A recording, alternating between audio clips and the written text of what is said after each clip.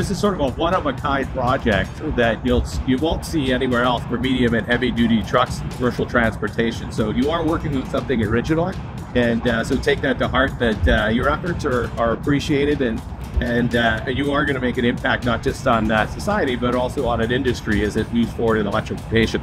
Thanks to our friends at Aliptronic, we'll be deploying 12 400-kilowatt chargers with liquid-cooled cables to ensure you get full output.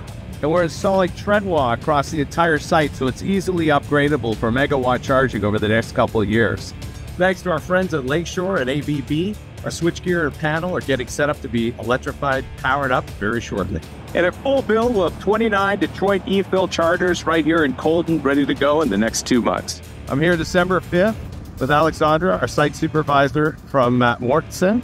You can see that we got a long way to go, but it's coming along strong. I know you guys are doing the heavy lifting, no pun intended, but we appreciate you guys making it happen. Thank you. Yep.